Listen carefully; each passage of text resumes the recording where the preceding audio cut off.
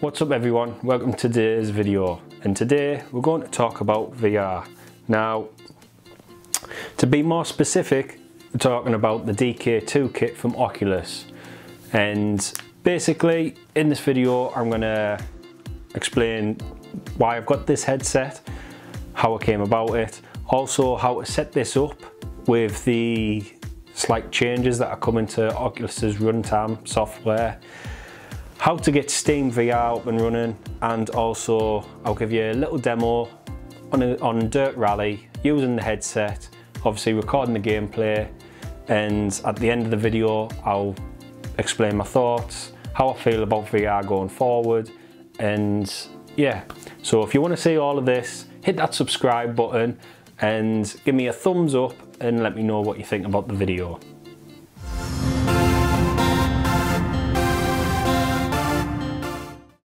Now to get started, the headset I'm going to be using is the DK2 from Oculus. It is the second prototype for the Oculus Rift, and yeah, it's given me an insight into VR, how it works, what it's like to wear, whether to see if I'm going to throw up everywhere or not, which I'm glad to say I am fortunate enough not to get motion sickness. So basically, the Oculus Rift, I think it's the 6th of December it's available over here in the UK, so it's a couple of weeks away, and basically the price of it's around about £550 upwards.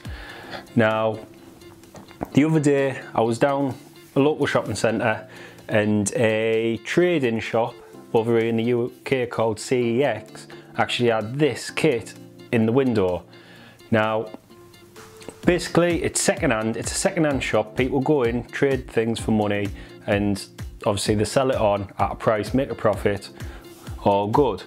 Now, the main thing that got me to buy this for £235 over one that costs 180 off eBay or something, CEX offer a 24-month warranty. So for 2 years, this prototype headset, it's under warranty, you know, and I dare say when the full Oculus comes out, there's going to be plenty of these kicking about in CEX's stores. So basically 2 years warranty on a prototype part, you can't really fall off. It's less than a quarter of the price of the end product. So as an introduction to VR, it was a no-brainer. I just had to grab it off the shelf. So yeah, so that's how I've got the headset. Now, the headset itself, it's bulky. It's a little bit on the heavy side, especially when my girlfriend's little nephew was around. He's about 8 years old. He tried it out, he loved it, but it was a bit bulky for him and things like that. So hopefully the consumer version will be a lot lighter, lightweight, more smooth. I know it's got the added headphones and things like that, but hopefully that's a bit better. Now, with it being so close to the release of the consumer version, basically Oculus has changed all its software, changed its runtime, things like that. So basically, to set the DK2 up at the current software level, what you need is, and I'll put the links in the description below, so make sure you check them out. So the first step is have a look at the quick start guide. Mine didn't come with one, so quick search online, and I'll put the link in the description, the quick start guide, how to plug it all in. This DK2 kit, there's USB wires, there's the HDMI connector, there's the little Oculus sensor on top of my monitor there, there's a lot of wiring, power brick, you need to power it all, and so yeah, so the quick start guide down in the description below will give you the fundamentals of plugging it in. Now, step 2, what you need is the Oculus software. Now, you will come across messages as you install it, as you set it up, it will say DK2 is not supported. Just click skip, just skip everything, because it's now designed to set up the consumer version 1, CV1. I can tell you now, DK2 works. Forget about all the warnings that flashes up, just click them off, hit skip on the setup section for the new Oculus. It will run. Now, the third thing to do after you've got the Oculus software installed and up and running is basically, at the minute, Steamvr is your friend. It's really easy to install. It sets itself away, it detects your headset. Yeah, so you go to Steam, I'm sure a lot of you have got it, and install Steamvr, and then you're away. Now, I'm not going to talk too much about the actual headset itself, but because there's many videos out there of unboxing it, giving it a quick overview and things like that. So basically, you've got the headset itself, you've got the wire going over the top, you've got adjustable straps, bit of Velcro to adjust everything. And the second main important part is the sensor on top of my monitor now. So basically I'm all set up, and yeah, I'm gonna run a little demo in Dirt Rally right now. I'm gonna put the headset on and I'm gonna show you guys my point of view. And yeah, but what I will say now is the demos on YouTube and various other things they don't even like explain how realistic it all looks. Basically, playing Dirt Rally, when you look up and you see the roll cage inside the car, that roll cage is sticking out at you. It's totally 3D. The recording I'm obviously going to show you, and the majority of the recordings out there are just 2D. So basically, it's 3D on your heads. It's not a 2D picture, and it's absolutely unreal.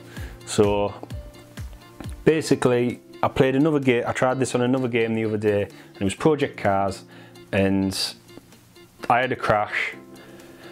And probably the best thing I've ever done was stick my head out the window to look at the wheel and inspect the damage. That level of realism is absolutely amazing. So the only gripe I've got with it is the resolution of this one, which, you know, it's like a full HD panel, but because it's like there on your face, you see pixels. The consumer version has got a shitload of more pixels, so maybe when the prices start coming down slightly, I will invest in the consumer version, because I absolutely love this prototype. It's not amazing, it's not perfect, but the bottom line of trying to get the most out of your games is immersion, being in the game. With this, I'm in the car. You know, I'm in the room. So, without dragging it out too long, I'm going to jump in and see the gameplay footage that I've recorded, and yeah, hopefully it comes across just how good of a experience this is for me. Okay, so as you can see, I'm looking pretty funky with these goggles on, and yeah, so at the minute I'm in the menu screen. Basically, to me, I'm in a big sphere room and the screen's just a panel in front of me. So what I'm going to do a quick custom event. We'll have a look at Rally. Just pick just quickly shot in some settings. Try and find a sunny event, so you can, there we go. And we'll jump into the same as my road car, shall we? So I'm going to be using the WRC spec Fiesta. So obviously in this loading screen, it's still a panel in front of me. This screen's still like a panel in front of me. And then when we actually jump into the car, just do a quick setup for tarmac.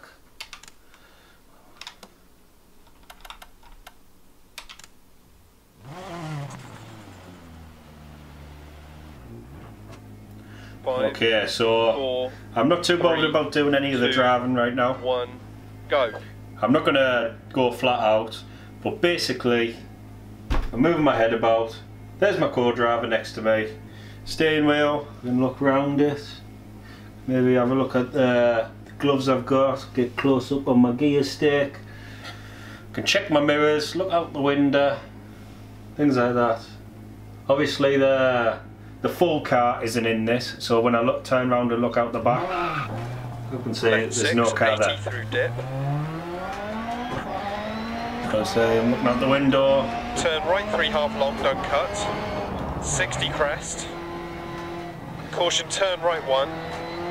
Now obviously the realistic side of this is I'm looking at the corner, I'm going around the corner, turn I'm looking at the apex, I can see where I want to be.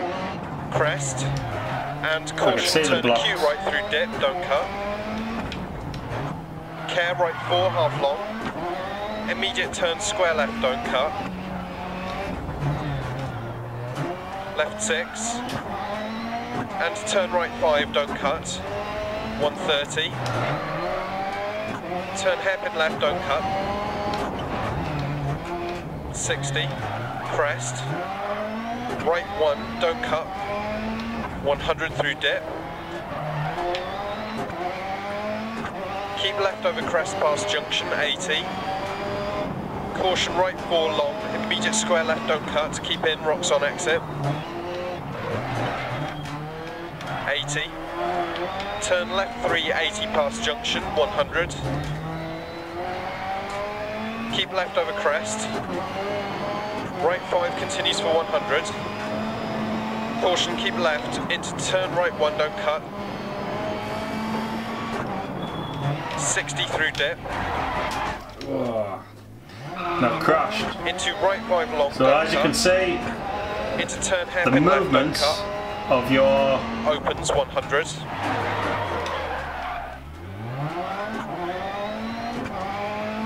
Crest 300 through dip. Care, turn square left, don't cut, down 80.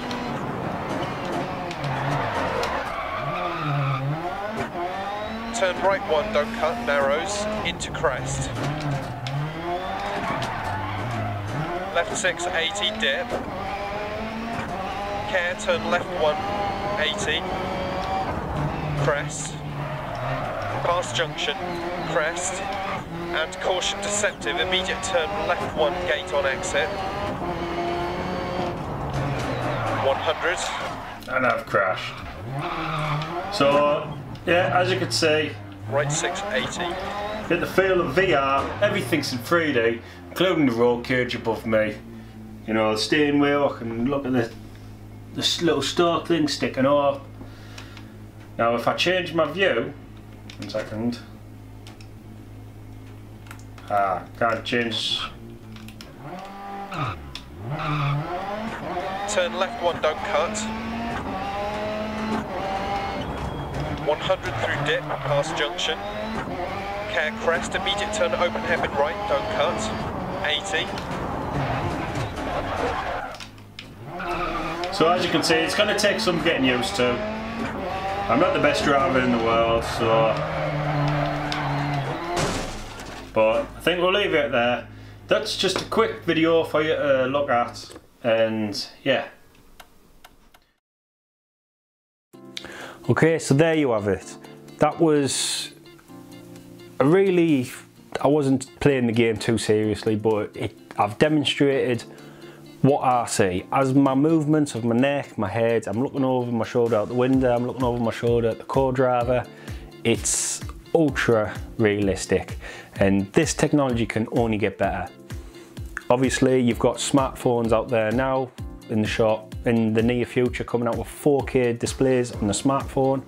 So with the consumer version of the Oculus Rift and things like that in the future, it might take 1 or 2 generations, but it's gonna look razor sharp, the picture. The pixel issue is just a development thing, you know, it's not a major issue. I can live with it on this. I know it's a development kit, and yeah, until I drop the money down and get the full Monty one, you know, I'm gonna have that issue, which, you know, I'm not gonna whinge about.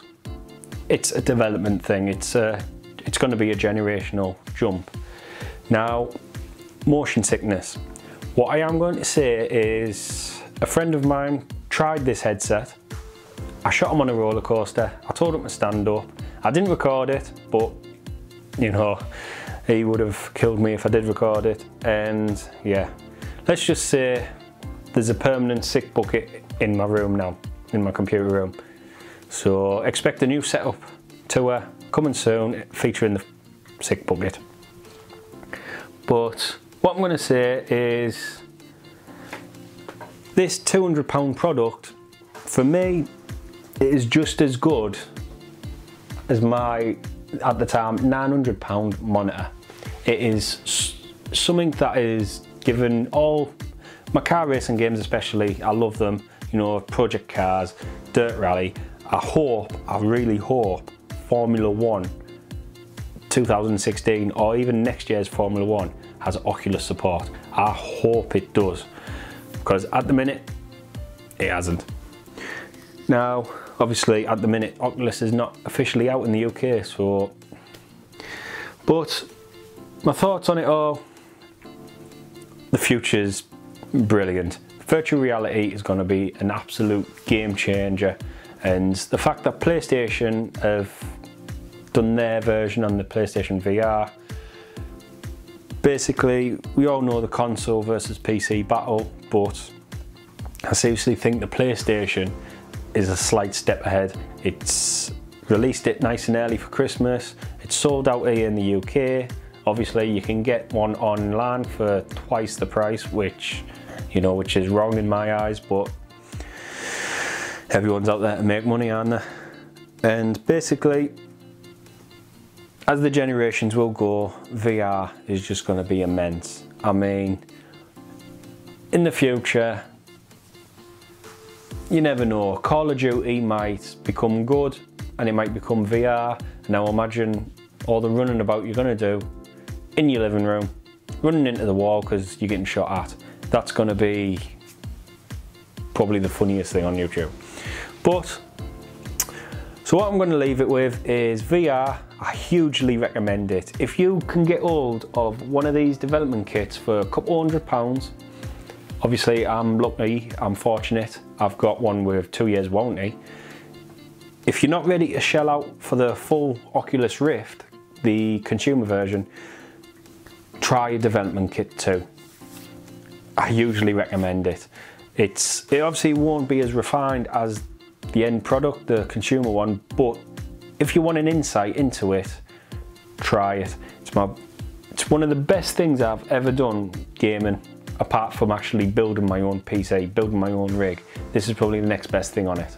So yeah, so I want to take this time and say thank you for watching this video, and I'll see you in the next one. And don't forget to subscribe, and hopefully I'll be bringing more content to you guys like this. And yeah, I've got a lot of plans in the new year for my PC, and just to give you a bit of a hint, bit of a clue, sorry, I'm looking at water cooling, custom loop.